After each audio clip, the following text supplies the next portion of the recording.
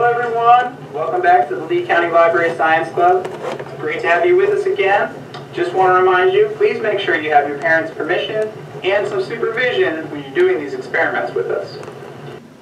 Yes, welcome back.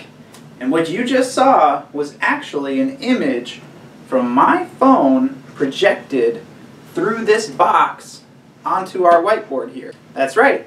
This week, we're going to build our very own homemade smartphone projector. Now, it may seem crazy that you can actually make a projector out of just some household items and your smartphone. But the unique properties of light and light waves make that a reality. So what is light? Well, light is actually a type of electromagnetic wave. We've talked a lot about electricity and magnetism and what they are, but both of them, electricity and magnetism, create a sort of field around the source of the electricity or the magnetism. Now, when those two things interact with each other, the electrical field and the magnetic field, when they come together, they release energy in the form of a wave, which is also called radiation. Now, what do we mean when we actually say a wave? Well, it is actually what it sounds like. When you think of waves on the ocean, you think of water moving like this, right? Well, that's actually the same thing that's happening. We have energy moving through space, and it moves in the form of a wave. Now, these waves are defined by two main characteristics. The wavelength, meaning how much distance there is between one top and the next top, okay, from crest to crest is a wavelength. And then the other thing is the frequency, and that is how fast are those waves moving? How frequently does the top of a wave pass through a certain point? Now, generally, a shorter wavelength is going to have a higher frequency because there are more waves closer together. Now, there is actually a large spectrum of electromagnetic waves beyond just what we see with our eyes. And they start all the way down at the lowest frequencies with radio waves. And then as you increase in frequency, the waves actually change properties. There are 7 main kinds of electromagnetic waves, and they are radio waves, microwaves, infrared rays, visible light, ultraviolet rays, X-rays, and gamma rays. Now, you've probably heard of most of those, right? Obviously, radio waves are how we listen to the radio, how our cell phones transmit a signal. All those things are accomplished with radio waves, which is the lowest frequency on the spectrum. Next up is microwaves, which, yes, is exactly what is used in your microwave that you cook with at home. The next category up the spectrum is known as infrared, which you've probably heard about. It's related to heat. Okay, you can't see when something is hot necessarily, but it is giving off energy in the form of electromagnetic waves, and they are infrared. Now, you may hear in that name the word red, and that's because infra means below, and that's exactly what it is. Infrared rays are in those frequencies just below the visible light spectrum. So after infrared comes our visible light, the light and the colors that we can actually see. Now, not surprisingly, above infrared, the first color with the lowest frequency or the longest wavelength is red. And you can actually follow those frequencies right up the rainbow. Red, orange, yellow, green, blue, violet. That is how the frequency spectrum lays out, and that's actually why we see the rainbow in those colors. And that's something we'll get to in a little while. Now above the visible light spectrum, we said is ultraviolet. Again, the name is related to its position on the spectrum. Ultra meaning top or above, ultraviolet. So above violet are ultraviolet rays, which I'm sure you've heard of, right? Because the sun produces a lot of ultraviolet rays, and they are actually what we need to be wary of and why we wear sunscreen. Now, the next form is known as X-rays. Exactly what it sounds like we use it for, right? When you go to the doctor to get an X-ray, the light has such a high frequency that it actually can penetrate all the way through your body, and that's what lets them see what's going on inside your body. And that's also why you have to wear that nice vest over your heart and over other sensitive areas, because in a high enough concentration, those X-rays can be dangerous. But your doctor knows what they're doing, and they're very safe about it. So don't be afraid of getting an X-ray. Just know that it's just another form of electromagnetic waves. Now the last one, at the highest end of the spectrum, okay, the highest frequency, the shortest wavelengths, those are gamma rays. Now, everybody knows about gamma rays, right? They turn you big and green and angry. Okay, they don't actually do that. That's a comic book and science fiction, and please, please, please don't try to expose yourself to gamma rays. They're actually pretty dangerous and not really something that you want to be messing with, okay? Leave that to Bruce Banner and the other Avengers. Sounds good? Good. Now I said before we'd talk a little bit about rainbows, okay? And rainbows are actually a visual demonstration of that spectrum, okay, and those range of frequencies. Now light, normally what we call white light, okay, is all the colors mixed together in one bunch, okay, and they're all coming parallel with each other. But light waves can be what we call refracted and reflected. I'm sure you all know what I mean when I say light can be reflected, right? You can see yourself in a mirror. If you've ever had a mirror, or even the front glass of your phone, and you hold it up, you can see right there the lights from the ceiling are being reflected at you, right? Light is hitting the glass and being reflected back. Now the other thing that happens with light is it gets what we called refracted. And refraction is light not bouncing, but instead being bent. And this actually happens because those light waves move at different speeds through different materials. When it's just moving through the air, it's moving at its normal constant of 3 × 10⁸ meters per second, which, just so you know, is really, really super fast, okay? But when it goes through certain other materials, especially things like glass, it actually slows down just a tiny bit, okay? Not enough that you'd actually notice it, not that we could tell a difference between its normal speed and its slowed down, but it does slow down just enough. And that change in speed causes it to change direction just slightly. Now, why does that happen?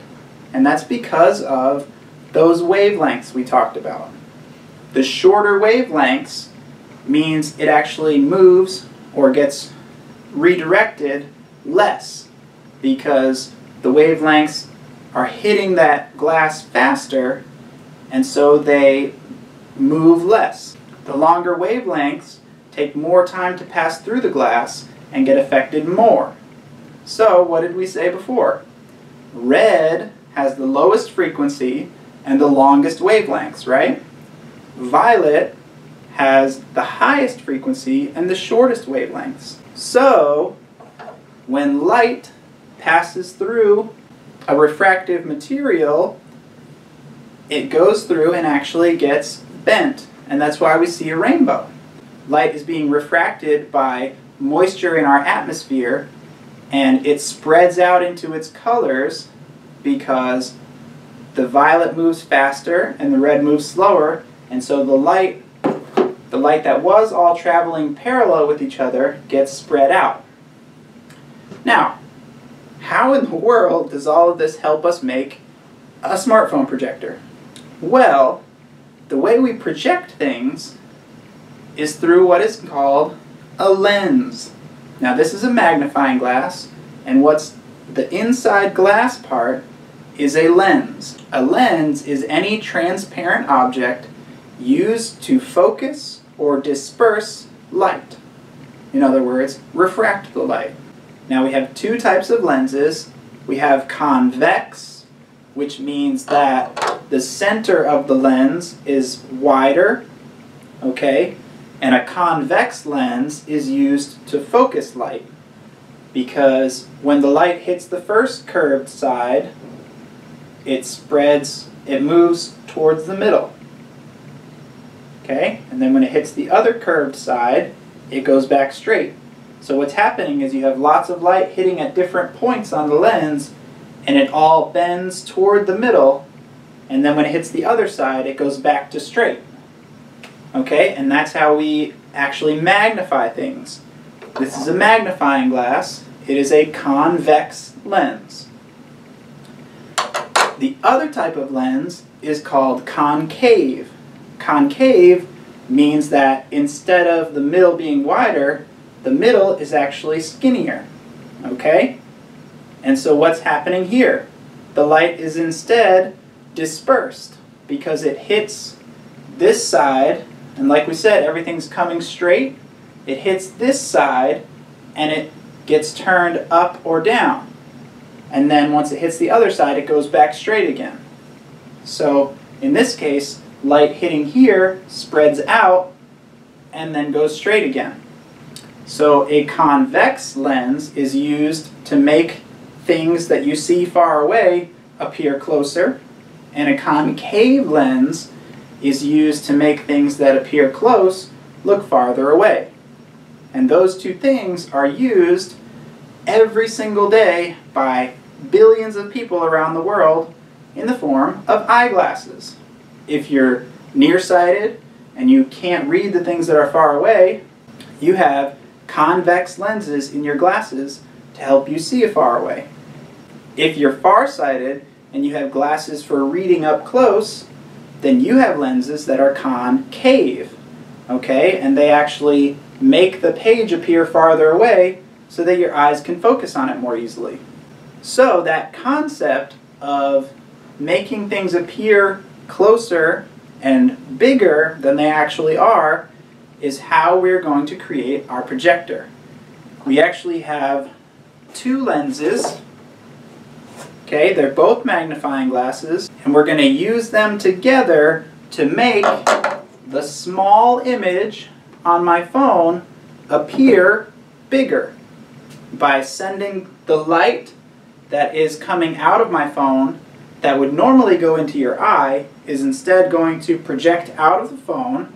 It's going to pass through one lens, focusing it a little more, and then it's going to pass through the other lens, and we're going to end up with a larger picture. Sounds pretty cool, right? Let's do it. So the first thing you're going to need is simply a smartphone. Any type of small screen that you can watch a video on or look at pictures on. Okay, next thing you'll need is a cardboard box.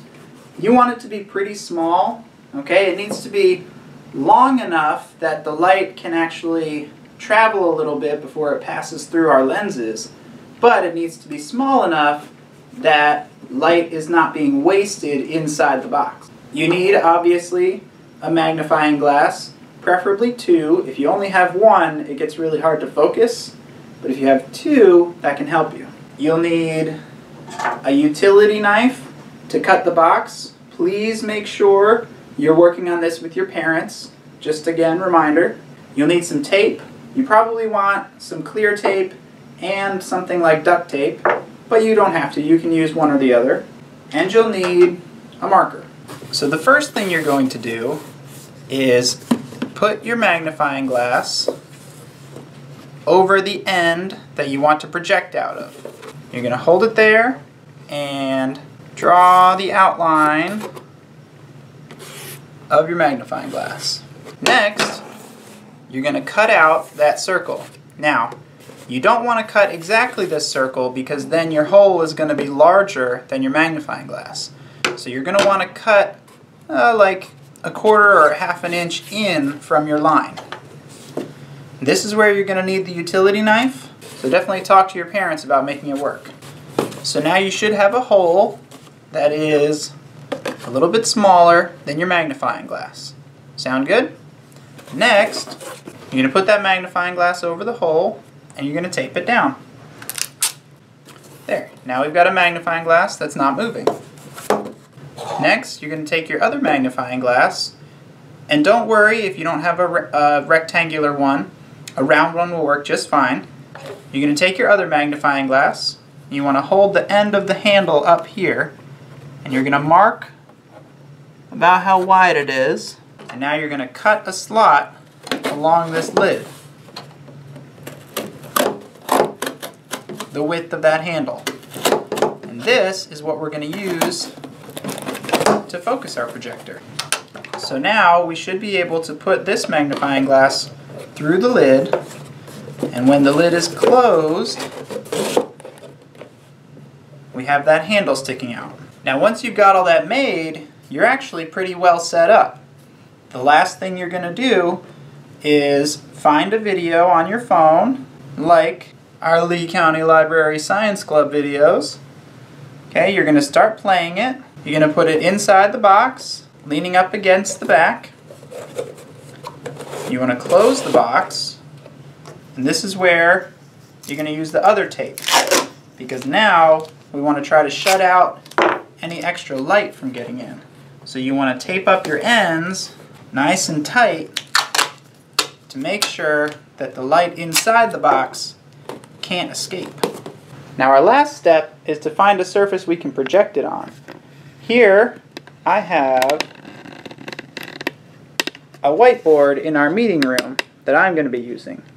But you can use a bed sheet, or if you have a nice white wall, something like that. So I'm going to set up my box at the end of the table, and I need to actually angle mine up a little bit so that it can project up onto our wall. I'm going to turn out the light. Now you can see there's something up there, but it's really not clear yet, is it? And that's why I have my magnifying glass in here to be able to focus with. You can see as I move it, the picture gets clearer and fuzzier, right? So if I move it to a certain point, there. Now it's about as clear as it can be. Once you find your good focus point, you can take your tape and tape up over that slot and lock that magnifying glass into place. And now you have a projector. Now I'm sure all of you are wondering and telling me and screaming at me, hey, it's upside down. Why is it upside down? Well, let's talk about that. So how did our image end up upside down? Well, for starters, it's because my phone is a little bit simple and I can't make the image stay upside down. It always flips right side up. If you have a phone that can lock its image in the upside down position, that will make life much easier for you. But how does that image actually get flipped? Well, when it's passing through a magnifying glass, we talked about it's taking parallel light waves and trying to focus them on one point so that you can see the light coming this way being focused towards your eye to make what's over here appear bigger. But what happens, does the light just stop when it reaches that point? No, right? The light comes focused and it keeps going past it. So what was at the top gets pointed towards the middle and then flips upside down, right? What was at the top passes through and goes to the bottom. what was at the bottom passes through and goes to the top. So whenever the image passes through a lens, at a certain point, it's upside down. And believe it or not, that actually happens in your eye. Okay, inside your eye, there are lenses, and they actually flip the image outside of you upside down. So what your brain sees is upside down, and your brain, all on its own, because we're so smart, flips it right side up again. Now, lenses can be used for lots of other things beyond just homemade projectors. I already mentioned eyeglasses. They can also be used for magnifying glasses, but much bigger things like microscopes and telescopes and even lasers use lenses to focus light by refracting it. Thank you so much for watching. I hope you enjoyed it. We'll see you next time. Bye!